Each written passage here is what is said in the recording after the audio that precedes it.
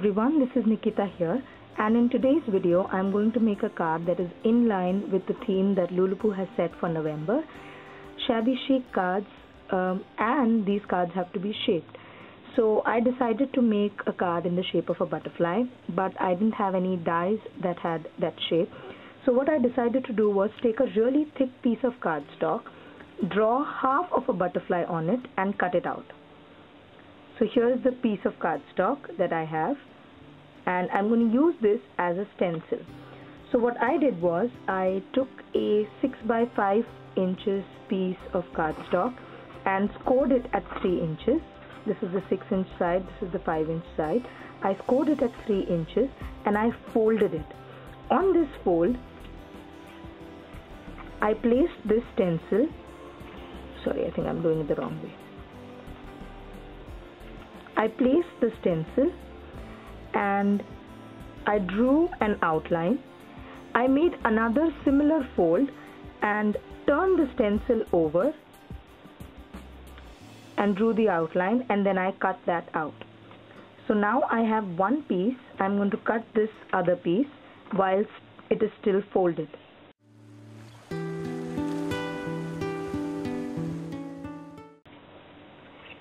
Okay, so I now have 2 pieces of this butterfly with a fold in the center. Now what I'm going to do is, in the final card, these 2 pieces will be one over the other, and this card will open from both sides. Now, for the front and the back, I'm going to use pattern paper, and I did the same thing with the stencil. I have this 6 by 6 pattern paper from Indie Chic collection, and I first drew the outline keeping the stencil this way. Then I turned the stencil over, and aligning this edge with the edge of the paper, I drew another outline and then cut those 2 pieces out. Right, now I have these pieces. I cut this out in from another pattern paper. That's this. And before I adhere them onto the final card, I want to distress these a little bit. For the distressing, I'm going to first use some antique linen and then move on to some tea dye.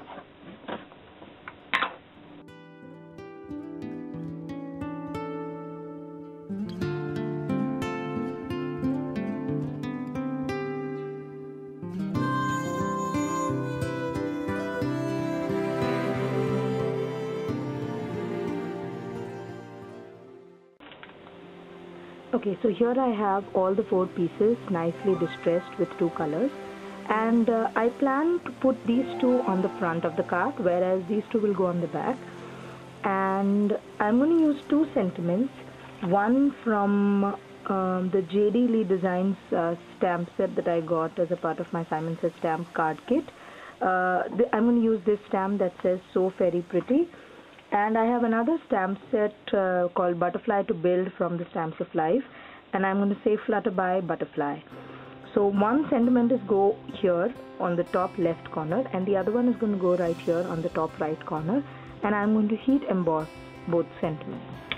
Okay, so I have both stamps ready, mounted on my block. I have my anti-static pad and watermark stamp pad, and now I'm going to start.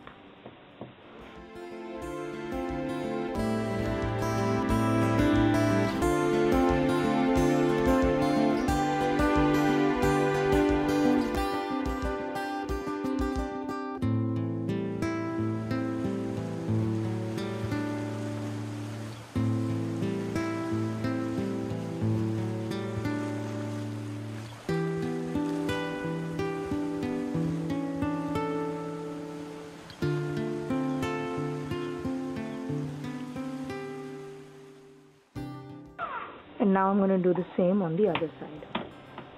Once I was done embossing, I just took one of the darker distress inks, that is tea dye, and just rubbed slightly over this with a sponge and wiped it off with a cloth so that whatever ink was stuck on the embossing powder wouldn't stay there anymore. So now the embossing stands out more than it was before. Okay, now what I'm going to do is I'm going to take one piece and adhere these two pattern papers on this. And to hide this line in between, I'm going to use some pearls. Okay, so I have stuck the card together. So I have glued it in between so that it opens this way and this way. And this is the back of the card. Now here in this place, I'm going to use these pearls.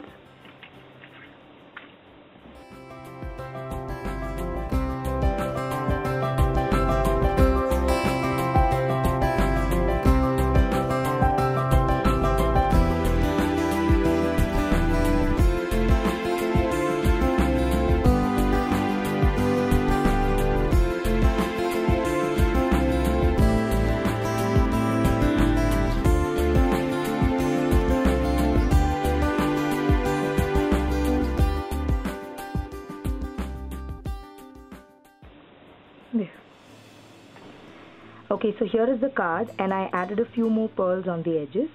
I used this Mikia stamp set and white embossed 2 more butterflies on leftover pattern paper, and added a few pearls here as well. And I wanted to use some lace, but I didn't have any, so I made this using crochet, and I'm going to tie this around here. Okay, so what I'm going to do with this is take this from underneath the card.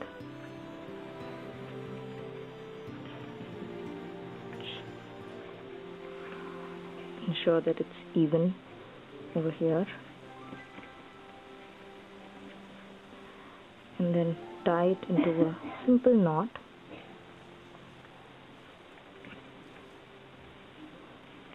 Just let it hang.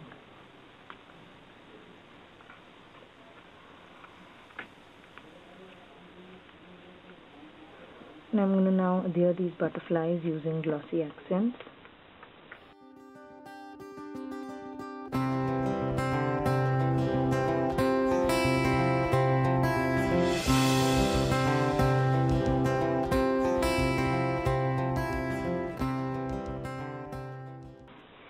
And then I'm just going to go around the edges with a white gel pen and make some dash lines.